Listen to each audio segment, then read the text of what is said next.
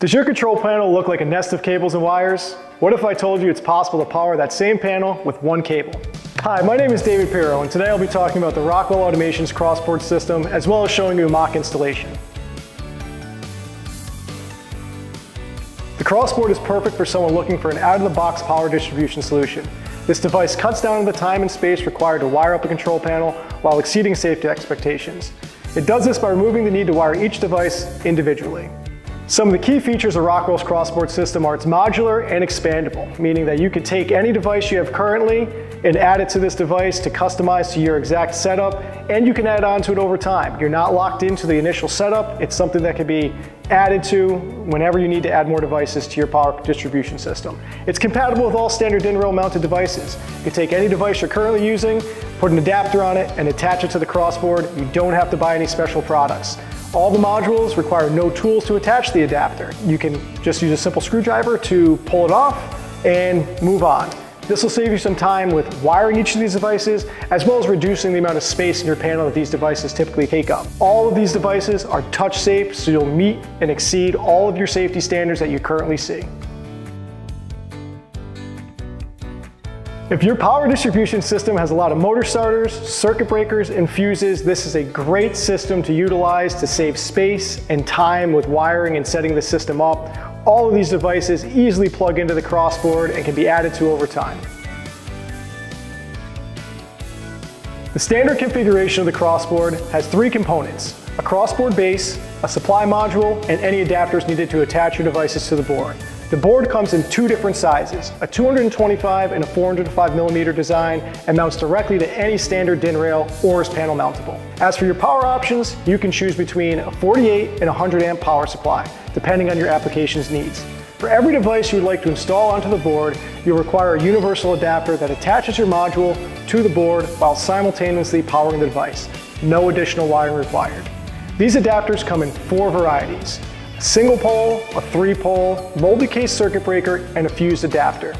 The 405 millimeter base variant costs about $200, while the 205 millimeter will cost you $130.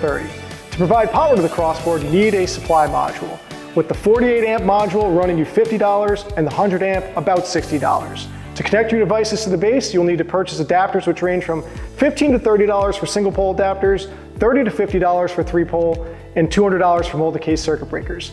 If you want pricing on specific adapters and configurations, check out our website down below. Hi, I'm going to show you a quick installation of the Rockwell CrossBoard system.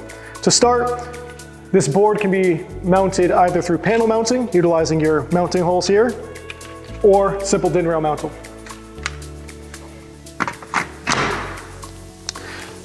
Once your CrossBoard is mounted, now you're going to want to run power to your supply module, which is going to power the entire CrossBoard to allow you to attach your individual devices. To start, you just pop your cover off, you run your main power wire into here and attach it to your 3-phase lugs. Once this device is wired, you can just plug it onto your CrossBoard, and this will energize the bus bar located inside this CrossBoard. Once you have power run to your CrossBoard, you can now get started adding your end devices. I have a motor starter here. This device, we've already wired it just to show you the ease of use to attach to the CrossBoard. Once you have this device wired, it's just a matter of plug and play. And you can do the same again with any of your other devices. So I have a mini circuit breaker, again, single pole circuit breaker. We already wired this before. Just plugs into the CrossBoard. Once your CrossBoard is powered and your devices are on the board, there's no additional wiring except for the wiring required to your end devices. So any motors connected to your motor starter, you connect here. Anything going to your circuit breaker, be wired there. Cuts down to your amount of wiring you're doing. You're not wiring the devices twice. It's just a plug onto the board and then wire your end device.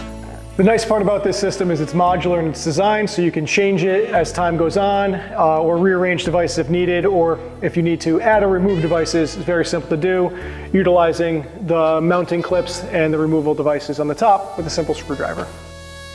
I'm going to show you how to attach the devices to the adapter. I have a 3-pole adapter and a motor starter circuit breaker. The motor starter circuit breaker is DIN rail mountable. Clip it onto the adapter, and now you're ready to wire the legs.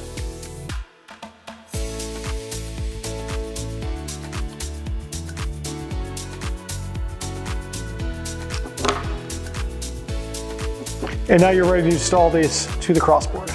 Thank you for making it to the end of this video. If you want more information, click the link below or contact me.